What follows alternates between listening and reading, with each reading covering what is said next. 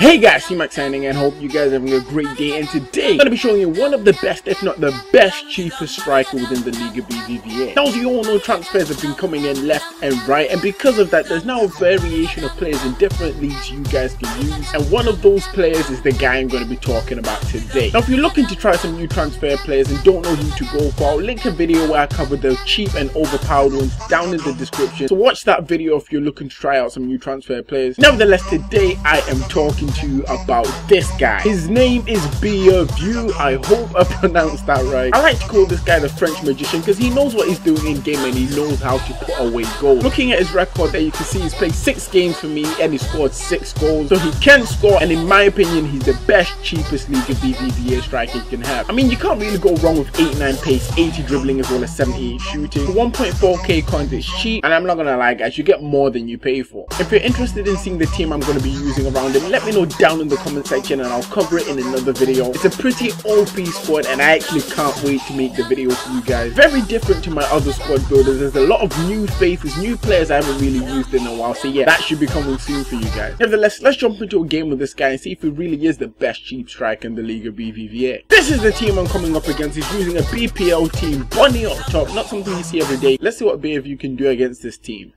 Oh, come on, score! Oh, that's blocked. That was his first chance of the game. Come on, use that pace. There we go. Oh, that pace is killing. Ooh, he's through. Come on, finish it, finish it. Oh, and it's saved. That was his chance to score right there. Oh my days, he scored with Bunny. Ah, that's actually annoying. Come on, use that pace. Come on, you're gone. Come on, you can't catch you. Come on, finish it, please. Oh my days. Oh yes, he's got the goal. Yes. Oh, I actually can't believe he's managed to score there. Oh my freaking days. He's still there. Smash it, please. Oh, he nearly made that 2-1. Come on, finesse, please. Oh, into the keeper's hand. Why is he suddenly turning up towards the end of the half? Since it's halftime, I thought I'll show you guys quickly his in-game stats. As you can see, he's got 95 jumping, 90 agility, 90 acceleration, 89 sprint speed, which is pretty insane. You can see a lot of light greens, dark greens. He's a pretty decent player. 3-star weak foot, 4-star skills. Let's jump into the second half. Find him. Oh, come on. Ah! See him, he's through.